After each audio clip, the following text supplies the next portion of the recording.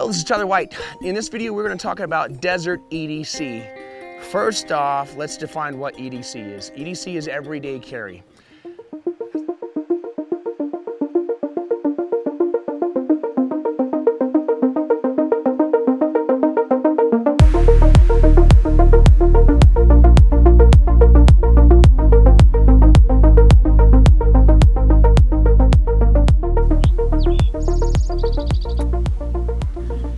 EDC is everyday carry.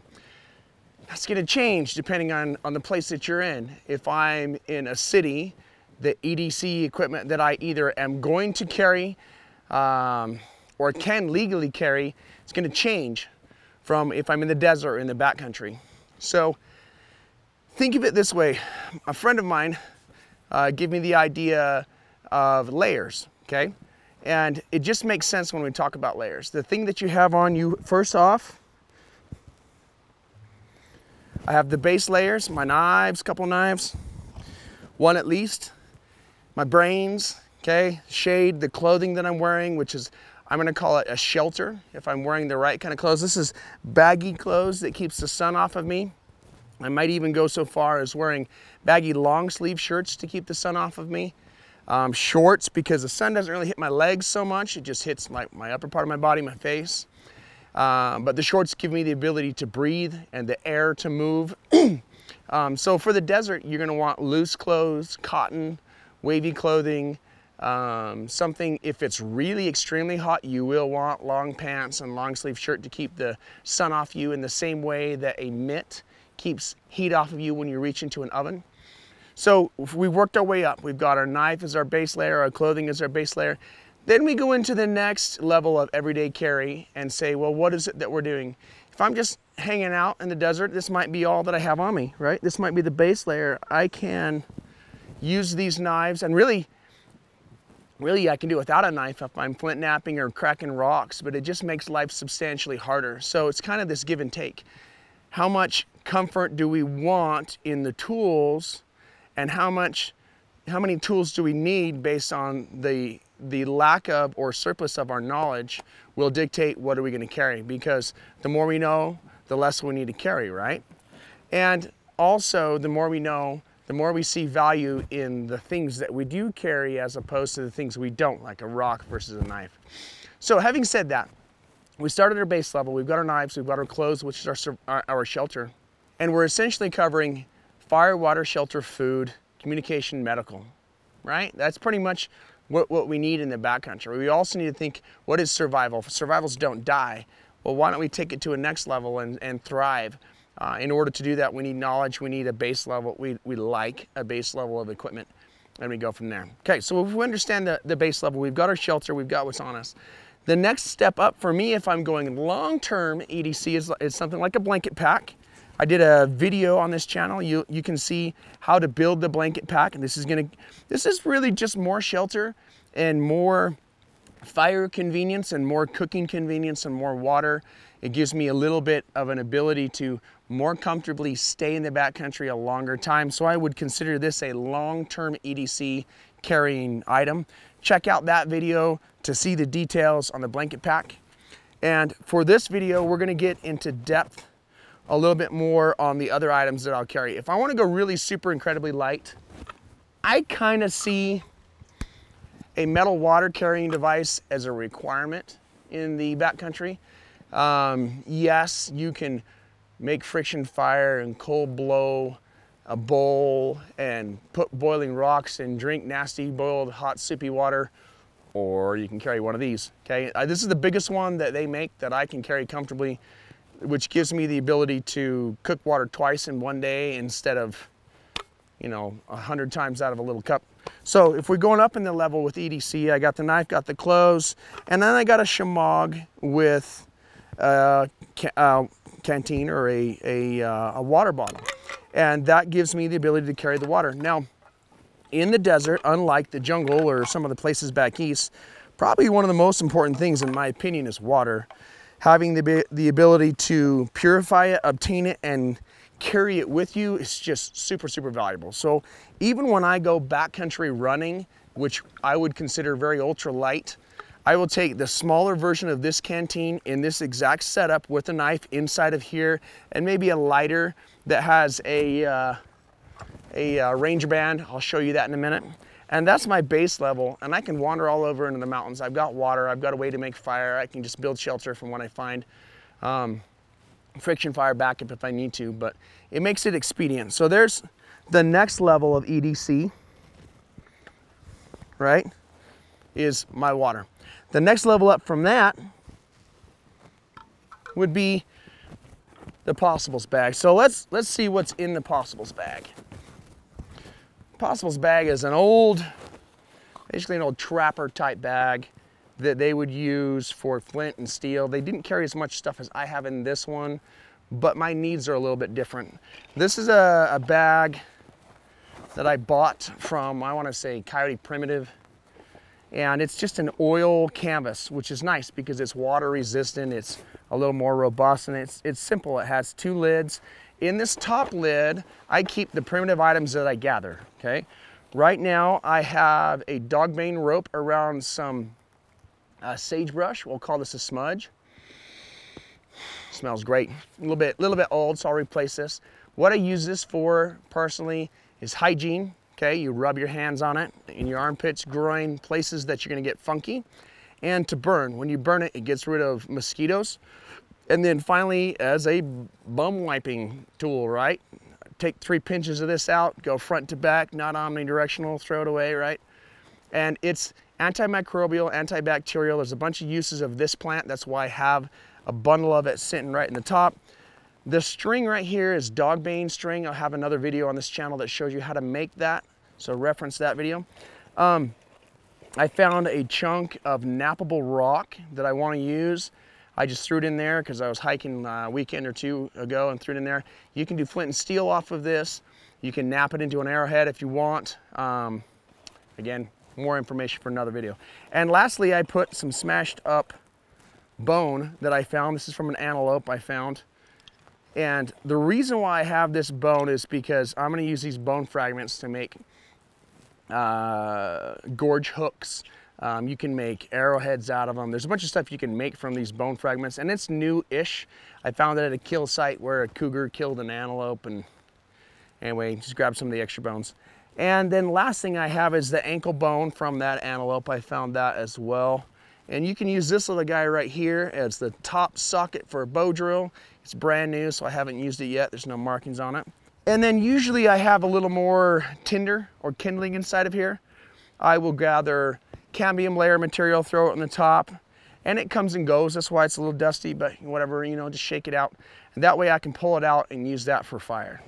So in the main part of my bag, I have a primary spindle and hearth board for a hand drill with some dogbane rope holding it together, and a secondary hearth board that I'm going to use as soon as I eat this thing up. I've already did a little demonstration on that hearth board, but I like to keep those together. It's kind of like extra matches to have the extra hearth board in there. And this hearth board is cottonwood. The spindle is goldenrod.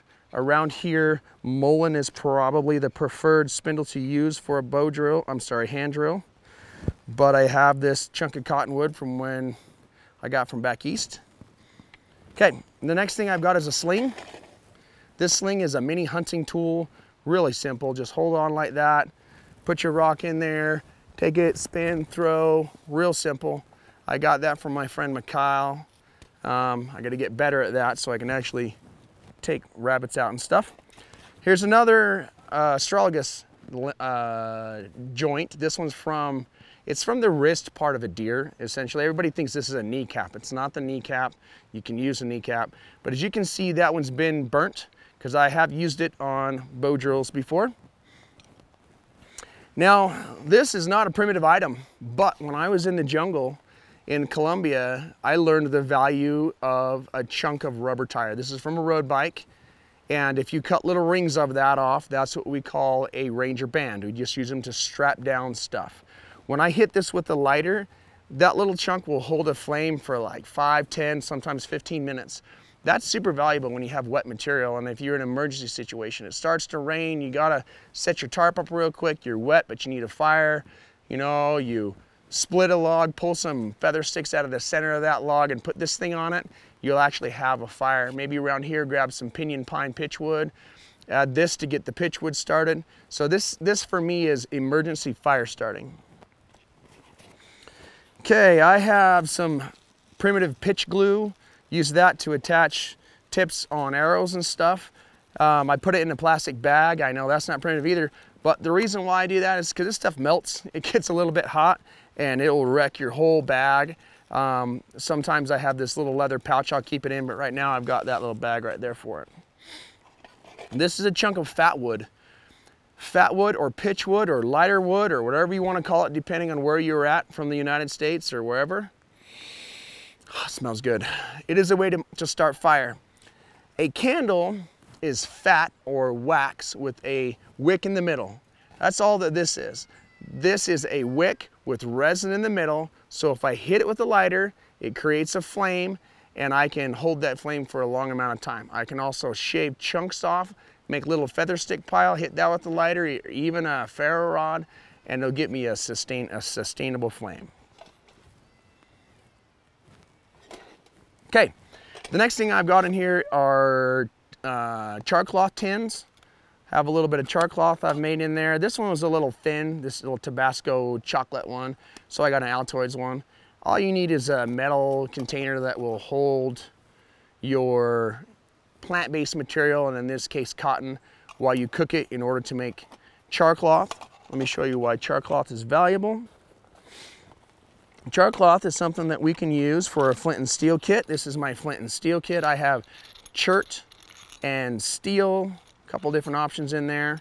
And the reason why this is valuable is if I grab some nesting material, and I've got a video of this in my other, on this channel as well. Just pinch it over, throw some sparks.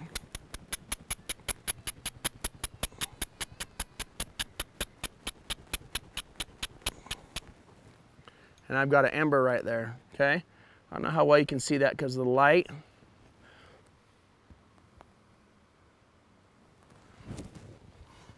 But that is a quick fire starter, and I get 1 ember per pinch of cotton.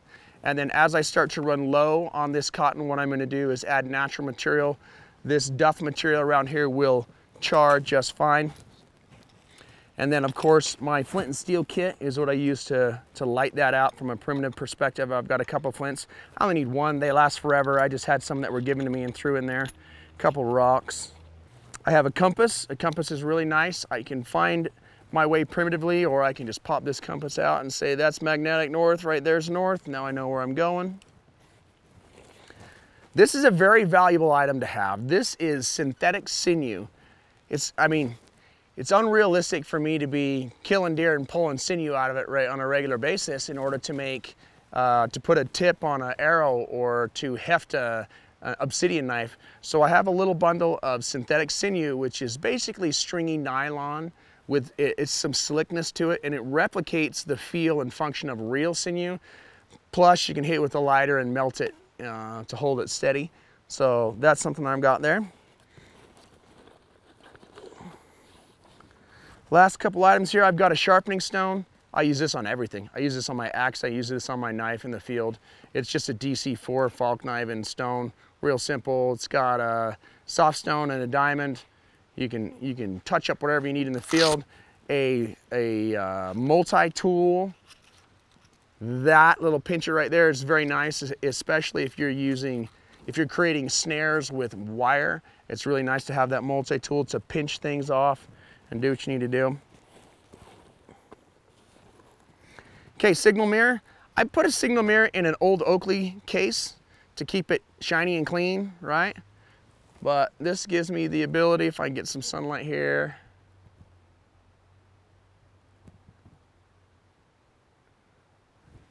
use my signal mirror just in case I need to signal someone from a distance. And I will show you in another video how to use a signal mirror, so check on that one.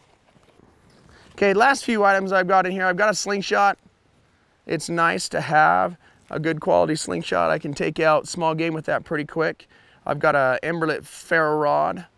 This guy's really nice to use. Throw some sparks out. And this is a primitive kit, but in the real world, we want to prevent against actual emergency. So I have a lighter, okay? A lighter with a chunk of rubber around it, which is a Ranger band or a bike tire. I can pop that off, hit it with the lighter, and I've got about 5–10 minutes of fire in the form of a rubber candle that will hold the flame for me long term. And then the last stuff I have in here, I have a hook knife that I can do some spoon carving with. This one's just a little draw knife that I do some spoon carving with. This is a soft rock that I found to be good for napping, and it's got some strike surface there. So it's a little napping rock. And then I have a couple little chunks of really small antler. And that will also help me to pressure flake. And this gives me a very minimalist version of napping kit that I can keep in my bag. And then I just have a couple pieces in chunks. Here's another little antler tip. This is a fire piston. I'll show you another video how to start a fire with that guy. Just it's compression that causes the fire to start. These are some leftover cottonwood and sagebrush spindles from bow drills that I've had in the past. And this is a drill tip my friend Justin made for me, so that I can put that on a hand drill or a pump drill to drill holes in small items. The very last thing in this EDC is this. An atlatl setup. A friend of mine made this for me. He makes better atlatls than me, so I bought one from him. So that's a little atlatl setup. You can use this to catch small game, rabbits when you're good. If you want to put a hard pointed tip on it, and if it's legal in your state, you can hunt with them. Okay, guys. All right, guys, so to cap all this, everything should be done in layers. You should have your base layer, which I would argue your most important EDC item is a knife. You should add to that shelter, water. You can gather food. Food's kind of important, but not really for... Food's important after 3 weeks. And it's only really important for the first few days to keep you in a good mood. You don't need food. It should be one of the last things you're looking for. So fire, water, shelter, those are the things you should look for first, food, and then go from there. And you can create fire with a knife. You can help build a shelter with a knife. You can create tools that get you food from a knife. You can do all sorts of things from a knife.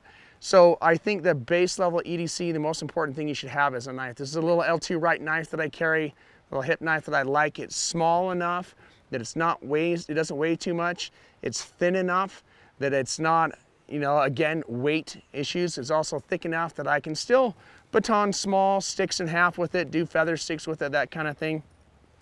One attribute I really like is fixed blades. I really like a 90-degree spine so they can throw sparks. This one throws it like a dragon, okay? And that, I think, should be the core of your EDC. That's where it should start and build from there. All right, hopefully this was valuable to you. This is my version of EDC, the lower levels to the higher levels that I'll carry in the desert. If you have any comments or questions, leave them down in the comment section below and I'll answer them as I get a chance. Please check out the other videos on this channel. I have other videos there, and there's also a deep well of knowledge from other instructors that you'll find on this channel. And thank you for watching. This has been EDC for the Desert by Tyler White.